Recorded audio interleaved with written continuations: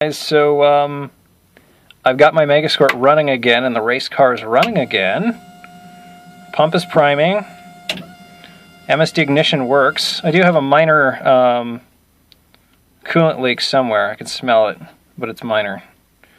But I'm going to start it because this sounds fucking awesome. I have not heard this in a year. This sounds so good.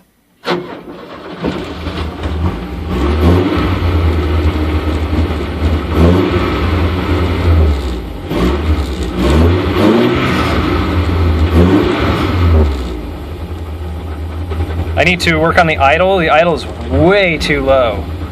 But shit, dude. That's fucking awesome. Yeah. The MSD ignition unit, man, that thing is a total night and day difference. And I've got proper trigger, and that's actually only running it off of the tack. So that's that feels pretty fucking good.